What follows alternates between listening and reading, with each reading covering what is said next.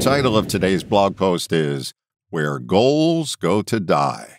On the ride home from getting a haircut, the Grasshopper hit me with this snippet. A goal without a plan is a wish. A wish without action will be your dying wish.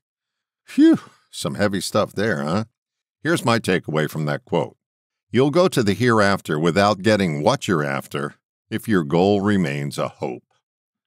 I hope this doesn't offend you, but hope is a mental construct, something we made up, something to ease our angst while we sit by idly and expect magic to happen without taking any action. I hope it doesn't rain has no effect on the weather. Hoping and its second cousin, wishing, are the language of languishment. I realize there are active and passive people in the world.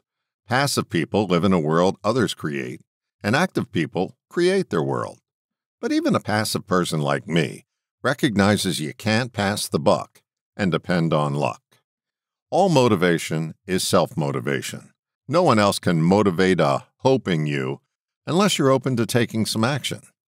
I've mentioned this too many times to mention, but it's appropriate here.